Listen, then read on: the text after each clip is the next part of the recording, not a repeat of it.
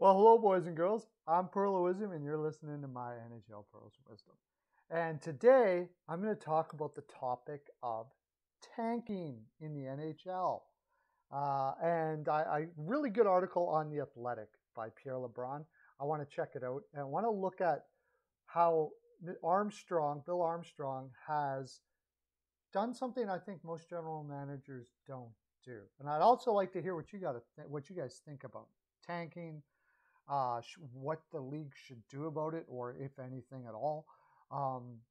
Is there ways to take it out of the game? Put it in the comment section if you have any ideas. They tried it with this draft lottery; doesn't seem to be working.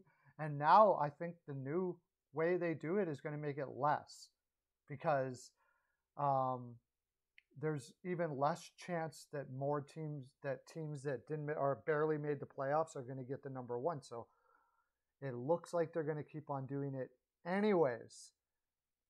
NHL Pearl of Wisdom show. Come see it 3 to 5 Eastern weekdays. Come enjoy the frolic. It's lots of fun. We do a lot of this.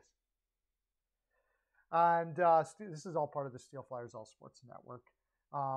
If you like the four major sports and all things to do with those four major sports, you'll like the Steel Flyers All Sports Network. So we're going to look at how Armstrong is approaching this. And by the way, I really like the way they're approaching it. There has been lots of talk about how,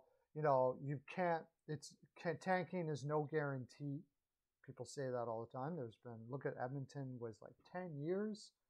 Detroit's been a long time. Buffalo didn't look like it worked at all. So we're going to look at the reasons why that might have been. And one of those reasons, I think, lies in this article. So let's take a look at it right now. Okay, we got Pierre LeBrun, Coyotes GM Bill Armstrong, on why they went scorched earth. Look at this title right off the get-go. And the long road ahead. Coyotes, they did this interview with Bill Armstrong. He would have had to okay this title. Like, he's flat out going, that's what we're doing. We're doing scorch earth. He may not say it in so many words, but I'm positive he wouldn't okay this article if he didn't want that to be said that way. I believe. So, and we'll look at the rest of this and we'll see why I think this could be a very successful rebuild for the Arizona Coyotes. The Coyotes are 32nd in the NHL because 33rd isn't available. You can't sugarcoat a 2-13-1 record. No, you cannot. The organization's woes in the ice are mitigated behind the scenes by the knowledge that a plan is in motion. So the organization's woes are mitigated and lessened by this idea that a plan is in motion. There are better days ahead. It's easy to look at the standings, Armstrong says in the interview, and say the Coyotes, they suck. Well, yeah, it's really easy to watch the Coyotes and say that, although they have been getting better as of late. You know that there is a process here. We really deliberated hard as an organization about where we were going.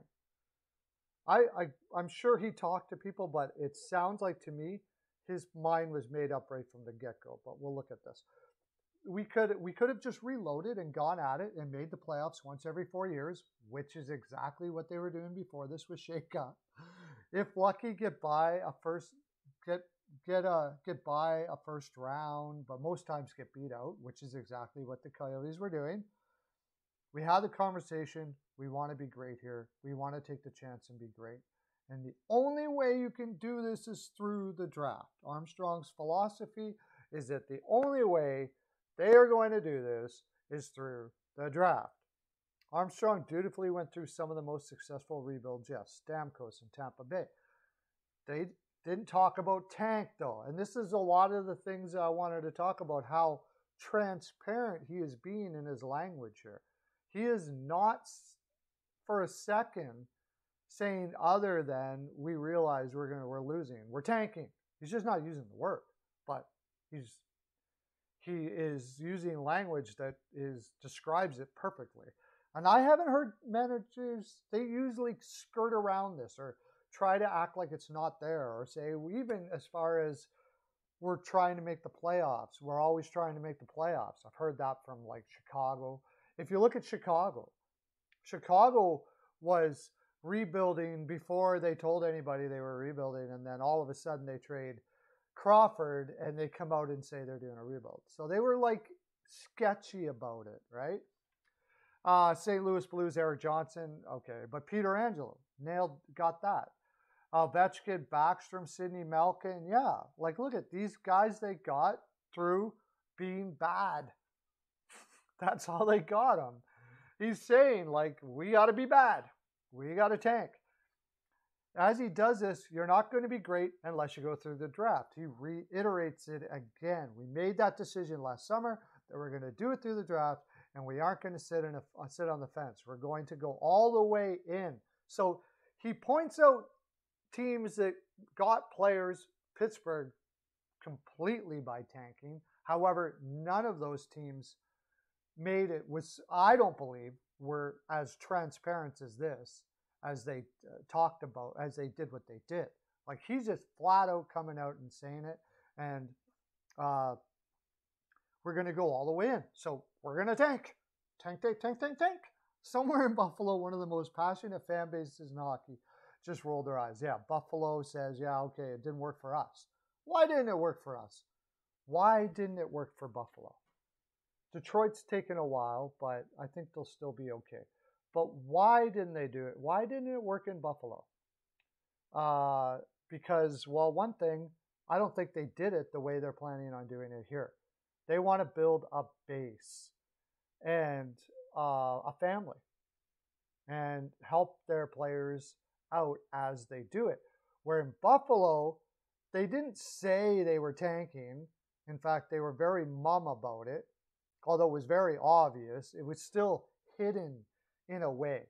And when this is very uncomfortable for players because they all know they are, but they're getting somewhat mixed messages, and they got to deal with the media every day. So they got to lie. They got to say, well, we're trying to win and blah, blah, blah, blah, blah. But in their heart, they're like, this is stupid. Everybody knows it. I hate standing here saying something that's not there. Here, they don't have to do that. Here, they can basically say, yeah, we know there's going to be a lot of losing. We're trying to win every day, but we're giving our best effort and all that kind of stuff like that. It's a much easier environment to build with. So then he goes on to say, Armstrong, we've tried to do it with Andrew Ladd, Louis Eriksson, Anton Stroman, and Antoine Roussel. What did they try to do? They brought in veterans. But here's what I like he says about it. They're pretty good quality people. Louis Eriksson, I don't know if that's the veteran you want to be, but anyways, that's just me. Come here and make a statement to work their asses off, no matter if we lose or if we win. They're bringing their professionalism to the rink every day to help our core. So here he is. He's not even calling them the core. He's bringing them in to help the core. What are the core? The idea is to make sure the losing itself doesn't crush the development of the core. Then he mentions them. Chychrun, Schmaltz, Clayton Keller, Lawson Krause, Barrett Hayton. Young players. Also, he mentions that there will be losing. He's flat out saying there will be losing. I think that makes it so much easier. And he's giving these guys confidence that they can stay here and be part of the process. And when these guys get to talk to the media, they don't have to skirt around what's going on. They know it's a build tank. This year is about being competitive and working hard and creating a new culture with new coaches. Culture, very important. But at the same time, we've made a choice to look through the draft and take a chance to become a great organization. But make no mistake, it's hard in the moment. This is a long road ahead with no guarantees at the end of it. Most honest article thing I've heard from a general manager in a rebuild. Retool, blah, blah, blah, blah, blah. No, we're doing a scorched down rebuild tank here. And you can put it in the title because that's what we're doing. They sold off Ekman Larson, Connor Garland, Darcy Kemper, Aiden Hill, Christian Dvorak. Why play around? Tell me what you think. I happen to agree with Armstrong there is a point when you're just a middling team and you got to do it, right? Kudos to the Arizona Coyotes ownership, who is losing money right now. And sorry, is losing money right now and continuing to lose money. They should be championed for what they're doing because it's a difficult market to do this in. But you have other markets out there that possibly could be on the cusp of this sort of thing. Boston Bruins, I think, are getting pretty long in the tooth. The Washington Capitals, do you like what they're doing?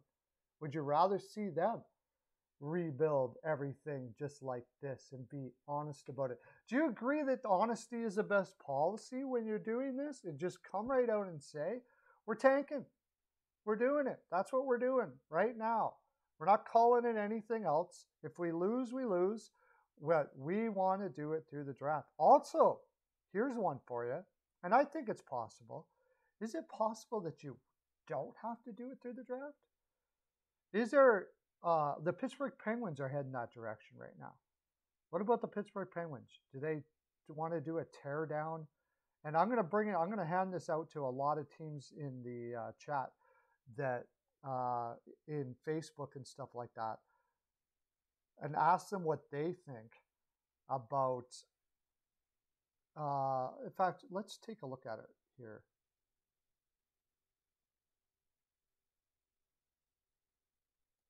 Let's take a look at it here. Let's look at some teams that may be going through this tank process.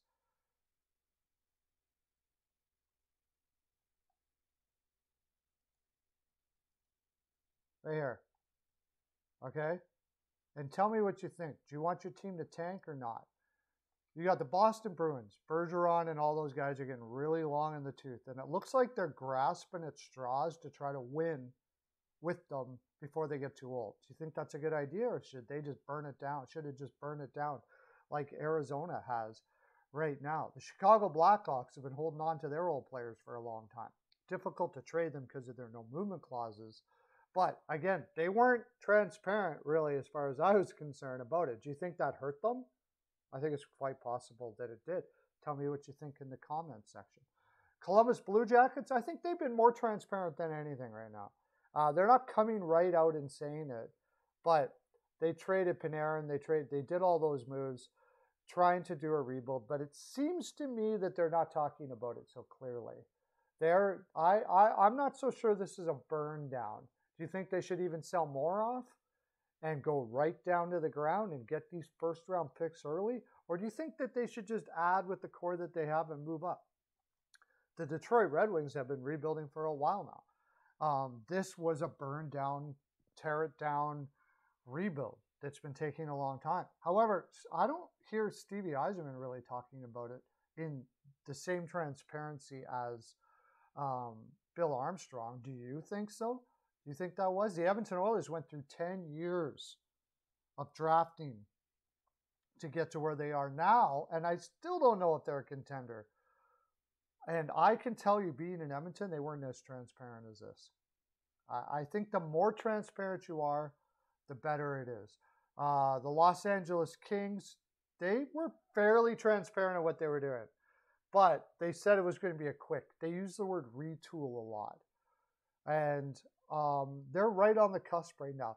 This may be the most successful retool. We will see how it works out. But it might be the most successful retail tool that we have seen in a while. And then I want to get, of course, the Pittsburgh Penguins. And I'll put this out to people. What do you guys think they should do? Trade Malkin, trade Letang, trade all these guys, burn it down right now? Or just keep on holding on and adding, and then when you gotta, you gotta. Which way do you think you should do it here? I find the Pittsburgh Penguins probably the most interesting one in the bunch there. So those were a couple teams. Tell me what you think. Tell me what you think about tanking, rebuilding, all of that. And I am going to have some more of this fine programming later on. But until then, come see me on my show from 3 to 5. We can talk about it there again. Weekdays at the NHL Pearl of Wisdom show. Have a great day, everybody. Lots of love to you. Okay, bye.